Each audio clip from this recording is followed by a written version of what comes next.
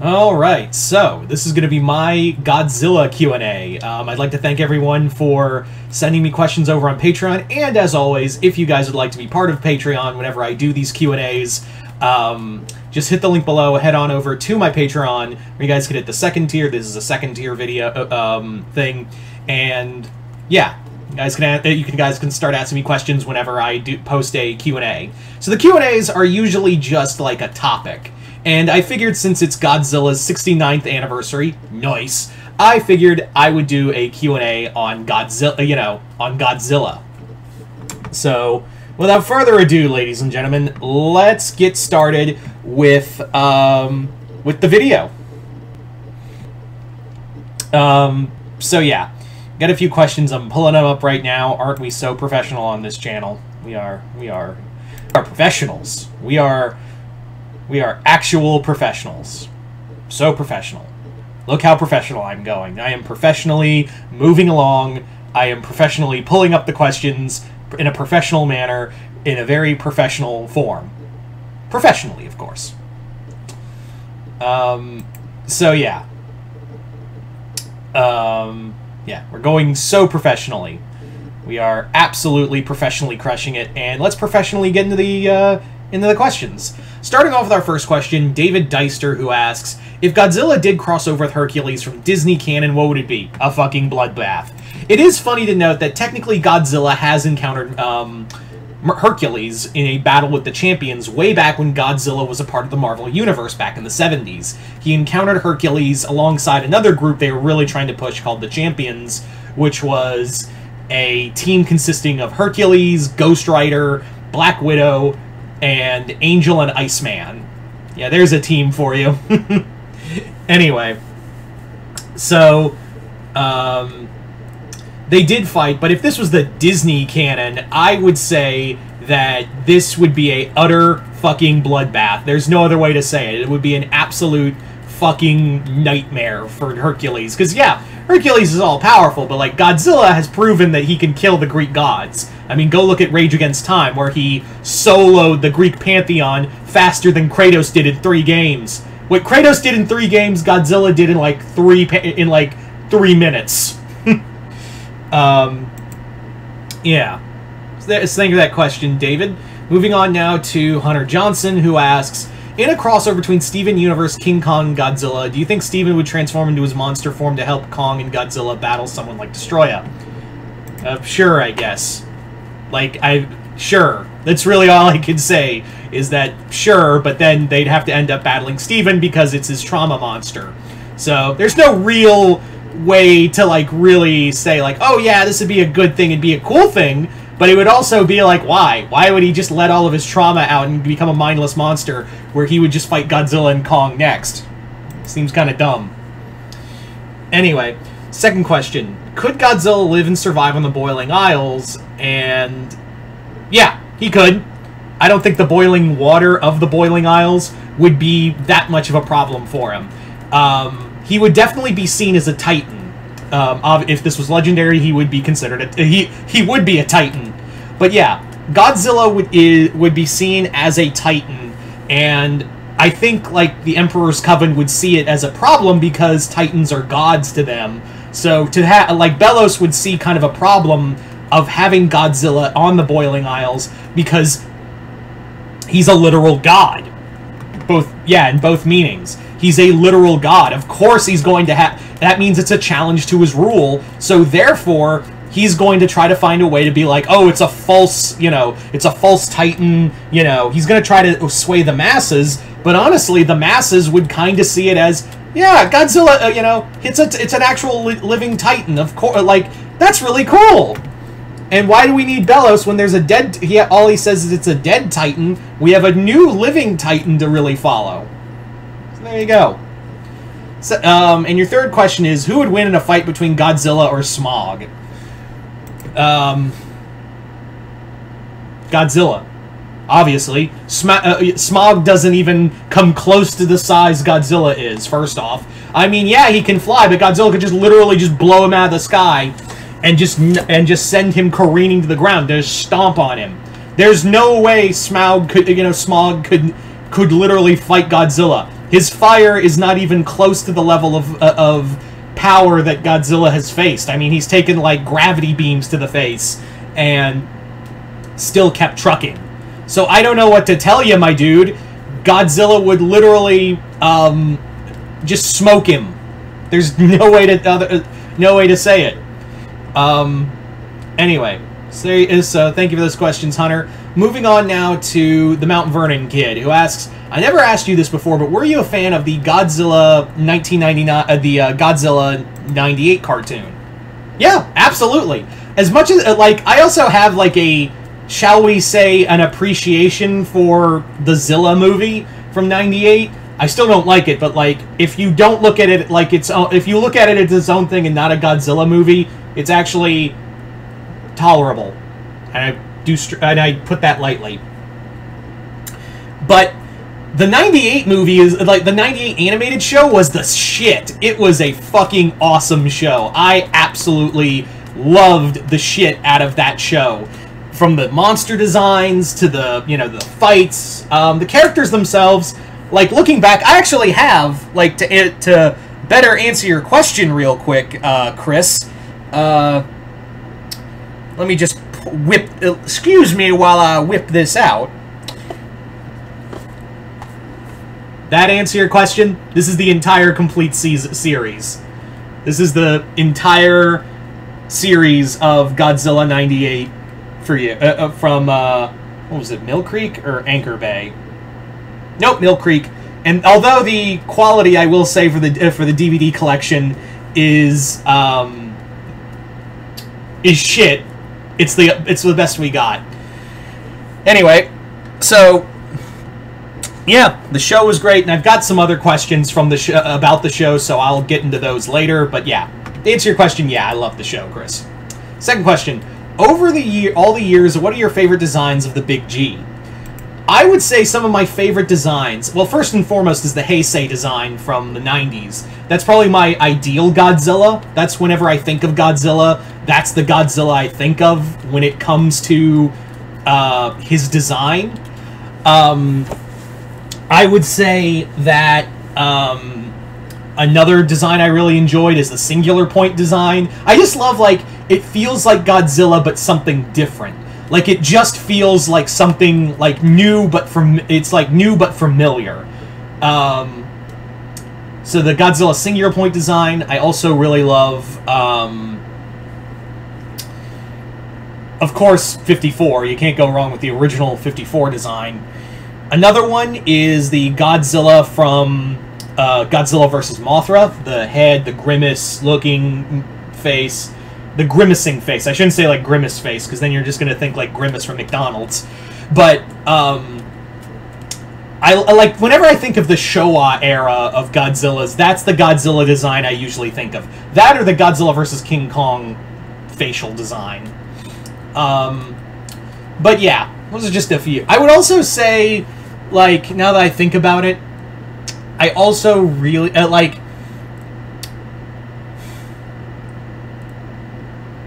there's another design I really like. I mean, I do love all Godzillas are kings. That's fucking stupid. Anyway, but yeah. Your third question. Imagine if Godzilla could talk. What do you think he would sound like? Well, I think he would sound like something like this, if anything is to go off of from the ever-so-loved Godzilla vs. Gigan when they actually talked in the movie. Hey, Anguillas! What do you want?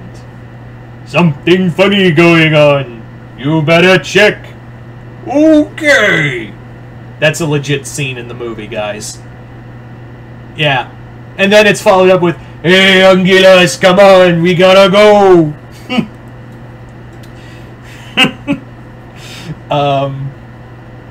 Yeah. That was so fucking weird. But yeah. Like an act now... I never really I don't like the idea of Godzilla talking, but if I was to give him, like, an actual voice, it would probably be, like, something old, like, a voice actor who could do something, like, old and ancient, like, or something wrathful. Like, I would say, now that I think about it, I'd kind of give Lance, if he were still alive, Lance Reddick would actually be perfect for Godzilla. Like, there you go. Lance, rest in peace, Lance Reddick. But, like, if he were still alive, Lance Reddick would be my Godzilla voice. I think he would do really good at it. Anyway. So thank you for those questions, Chris. Moving on now to Jason Voorhees 2011. What other and his first question is, what other kaiju from Godzilla would you like to see get updated the same way they did so for Gigan and now Megalon in the upcoming movie? I would like to see King Caesar get updated. I would love to see King Caesar get an update. Like, because apparently, according to the lore, there's actually, like, biomechanics in his body. So I'd love to see, like, him get, like, get blasted in a fight with Megalon or something. Or in a fight with Mechagodzilla, and, like, you see the biomechanics in the side of his face. I would also love to see more of his, like, a more pronounced version of his gem, and a more slimmer body, because King Caesar is more of a ninjutsu kind of... He's more like a grappler. He doesn't have, like, an energy attack. He just reflects it back. So what I would love to do with the redesign of King Caesar is probably make him slimmer and have, like, a... kind of like a Bruce Lee body, where he's, like... He's got muscle, but he's, like, slim. So that gives him, like, more agility. Like, that gives him more... like, more mobilities when he's moving. Also, like, he could get on all fours and, like, jump like a dog. There you go. Just a few ideas. I'd also like to see an upgrade on Titanosaurus. Not make him like a sea serpent or a mosasaur. I would say, like, more... Like, kind of more dinosaur... Like, more prehistoric. He is a dinosaur, so maybe, like, have him with a more... Maybe give him more features of... Not make him, like, totally like a plesiosaur or mosasaur, but give him more... Like, a more primal look. Like, a more... Like, this is an ancient being. I don't know how to describe that. I like, that's the best I can say. But there you go. Those are just two that come to mind. Second question. What mythological monsters would you like to see Godzilla fight at some point? Well, I do know that Godzilla did do battle with the Kraken in the Here Be Dragons comic book. The other one I would like... We did have Godzilla fight the Hydra and Orochimaru in the Godzilla Rage Against Time. As for others, I would love to see Godzilla fight the Norse monsters. I would love to see Godzilla do battle with the monsters from Norse mythology. You know, like Fenrir, Jormungandr, the Frost Giants, Ymir, Nidhogg, the, you know, Skull and Hati.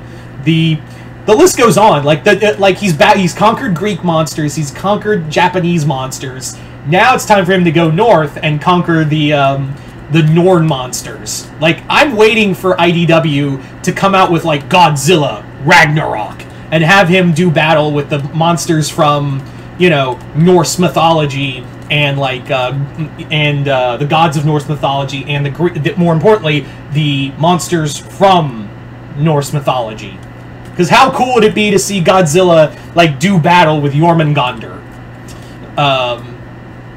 Just a thought. Anyway, thank you for that question. And your final question is, if Godzilla ever received a new video game, how exactly would you like to see it done? Well, I think it would be really good if they did, like, if they followed the example of the perfectly underrated game, Skull Island: Rise of Kong. I think that would... No, I can't even finish that sentence. Don't do Rise of Kong with Godzilla. Also, not another fucking mobile game. How about that? Would that be too much to ask? Not another fucking mobile game? It'd be really nice if we didn't get that. But I would say another fighting game. I know that's kind of generic, but, like, that's got, like a Godzilla fighting game. Just make it, like, it's the perfect bread and butter. Like, obviously, we had that, the first two games. I'm not counting Unleashed. That game was not good. But the two games we got, Melee and Save the Earth, were the GOATs, honestly. They were the straight up... they were the GOAT. They were both comparatively the GOAT. But yeah. I would also, like, maybe, it would be kind of cool to add, like, if we did this again, if we did another fighting game, we could add monsters from the Monsterverse. Not just legendary Godzilla or Kong, but also, like, legendary Mechagodzilla, Behemoth, Tiamat, all of those monsters, and mix them in with the Toho monsters. I think that would be, like, a cool marriage of the two and have the two universes collide. So, thank you for those questions, Jason. Moving on now to Tom Hibbert, who asks, if you had to introduce Zilla, aka 1999 version of Godzilla, into the MonsterVerse, how would you do it? I would actually keep it that he is a... I would have, instead of he's a radiated lizard, I would say that he's a subspecies of Godzilla. He would be known as Zilla because he's not a true Godzilla. It'd be kind of like in the fact that, like, lizards and snakes are distantly related. He's a subspecies, he's a different species of Godzilla that came from, like, the, like a more aquatic, more...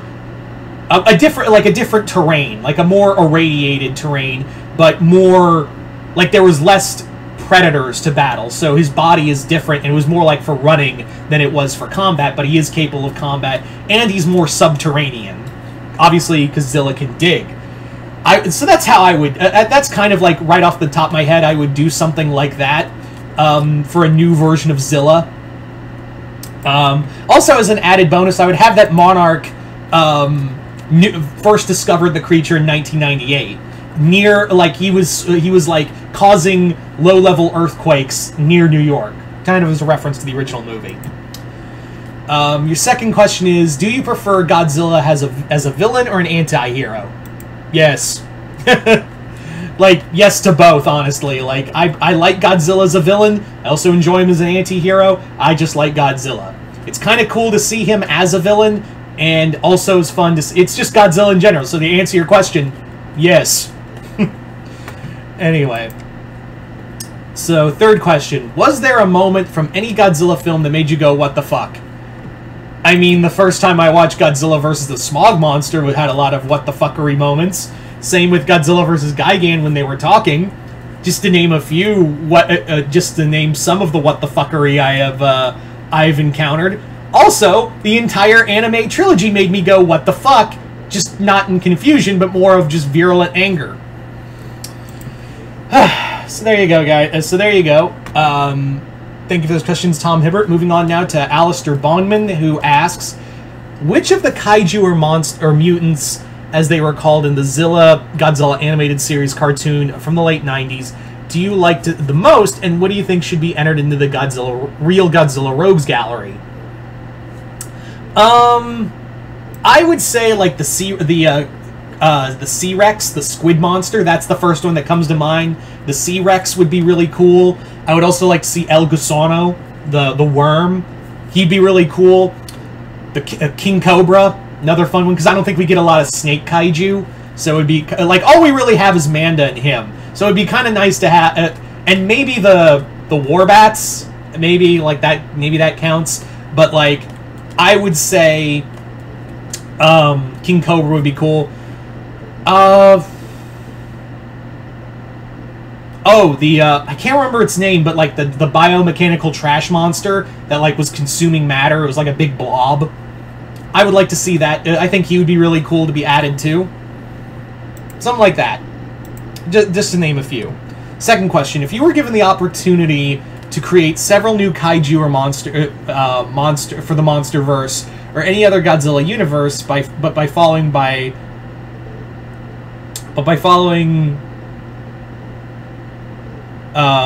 prompts like Dreams and Nightmare, Rot, Crow, Rattlesnake, what would you call these monsters and gimmicks? Oh, okay, like, basically, like, they're prompts for, like, this is the general design we want, so go do it. Okay, I see what you're trying to say. So the first one would be like a Dream and Nightmare monster. Gabara was meant to be a Dream and Nightmare monster, so maybe like a new version of Gabara. Maybe something like that. Maybe like a Freddy Krueger of kaiju. Rattlesnake one, definitely give it more of like a mixture of like a cross between a thorny devil and a rattlesnake. Give it like, it can shoot, instead of like how thorny devils can shoot blood out of their eyes, it can shoot like an acidic substance from the bottom of its eyes.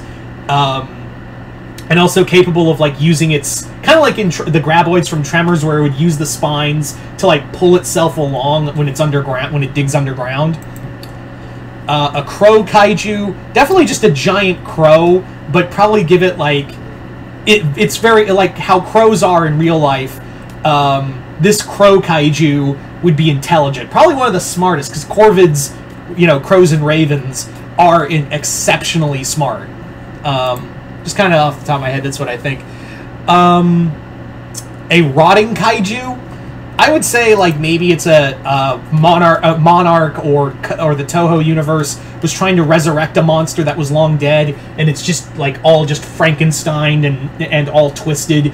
Yeah, those are just right off the top of my head. But thank you for that question, Alistair. And your third question is, since Mothra doesn't get a lot of love in the Godzilla franchise, in that she typically gets her own, she gets owned by Godzilla in the Showa comics and movies, how would you improve the Queen of the Monsters? Definitely new powers. I would also have it that, like, I think a lot of people like underplay how powerful Mothra is, so definitely play that up. I would also have it that we wouldn't need to focus on the egg until like later in the movies. Definitely focus more on Mothra herself, focusing more on the eggs on their own. Just a few ideas. As for her own rogues gallery, yeah, she needs that. And all she really got was two. She only really, well, and it was Mothra Leo.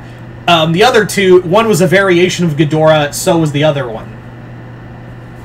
But thank you for those questions. So, and Batra, can't forget Batra, but they became allies by the end.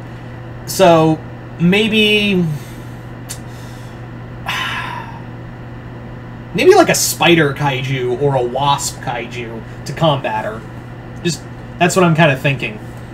But anyway, thank you for those questions, Alistair. Moving on now to Bill McLaughlin, who asks, how would Godzilla fare against Cthulhu and the Old Ones? Ah, that's a tale as old as time.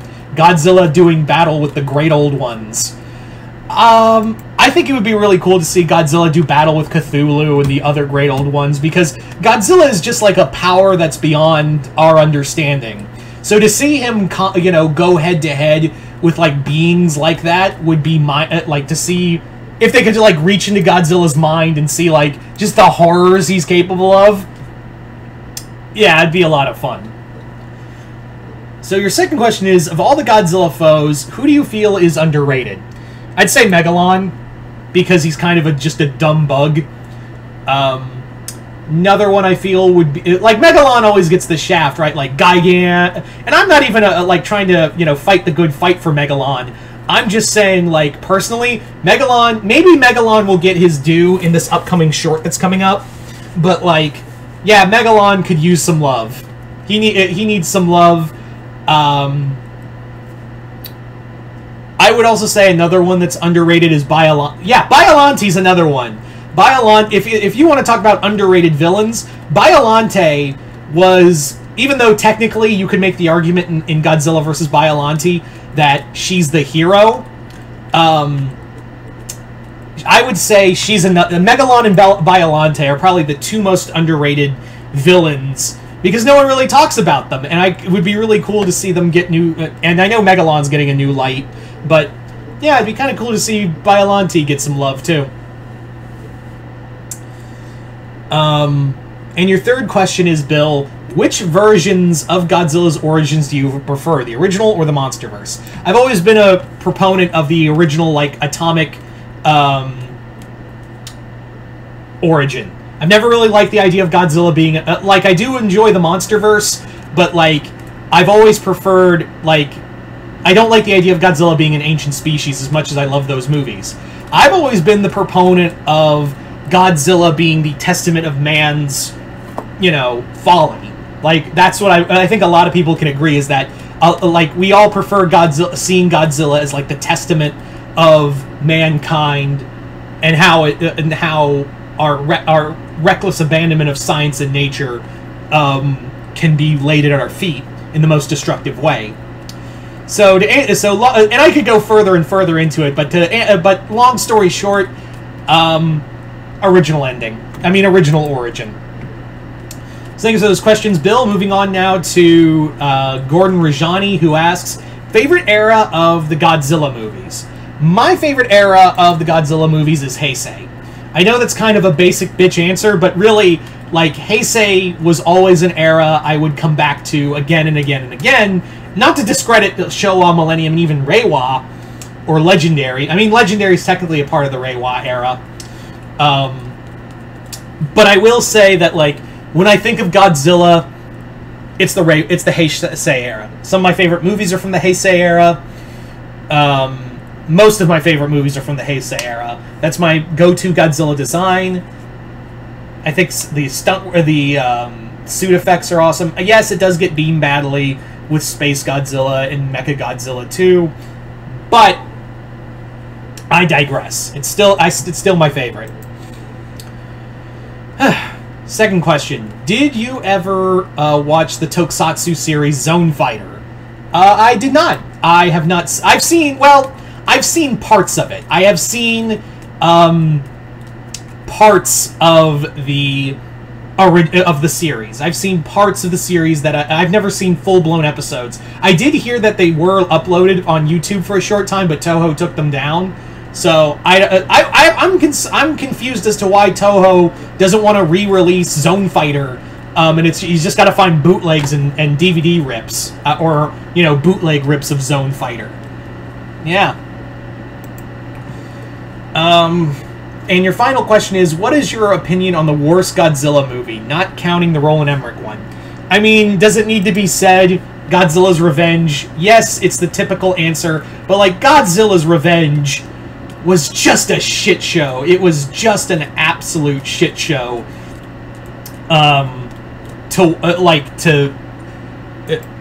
It's low, but it's like zero budget. It's a clip show.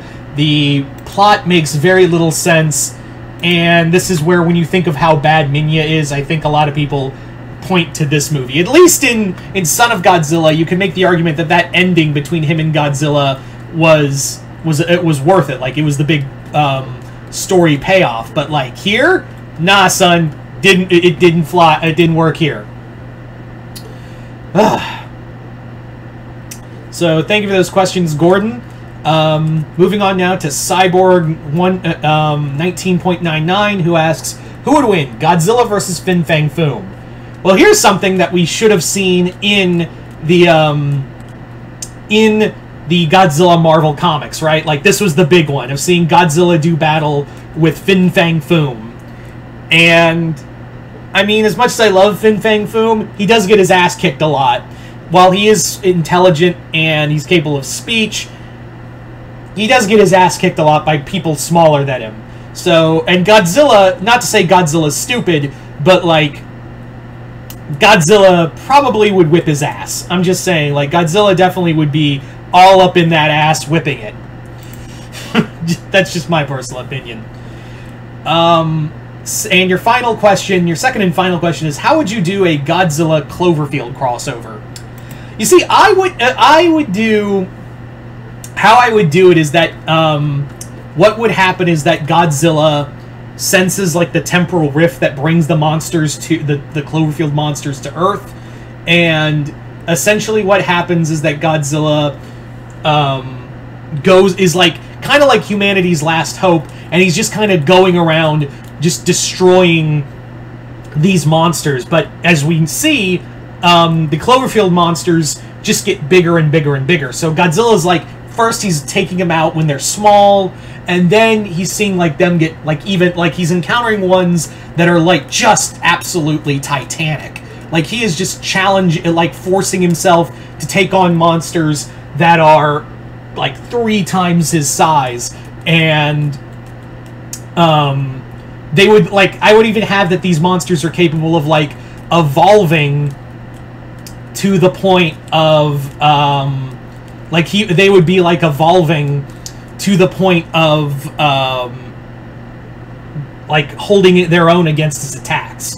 So it would just be like Godzilla would have to fight like just different ways to combat the Cloverfield monsters. I don't know, like, that's just kind of like, that's something like something like that would be how I would go about it. Alright, so there we go, guys. That is pretty much it for that's it for the Q&A. I'd like to thank everyone for sending me questions for this Q&A. Sorry, I lost my train of thought because I did this like a half hour straight. But yeah, you guys tell me in the comments below. What'd you guys think of this? And as always, if you guys would like to have your questions answered for the next Q&A subject, just hit the link below, head on over to my Patreon, where you guys can start sending me questions and it would be the second tier. That'll also allow you access to the other videos that are exclusively on there as well, and all the stuff to the first tier, which is movie reviews and polls. But yeah, I digress. I'd also like to thank everyone who did send me questions for this Q&A, and yeah. So, like I said, if you want to be part of the next Q&A, and when it's announced, just hit the link below, head on over to my Patreon, hit the second tier. And if you want to send me requests for videos, just hit the third tier. I can do math. Anyway, so once again, hope you all enjoyed this. I'm Mr. Multiverse. I'll see you next time in the Multiverse.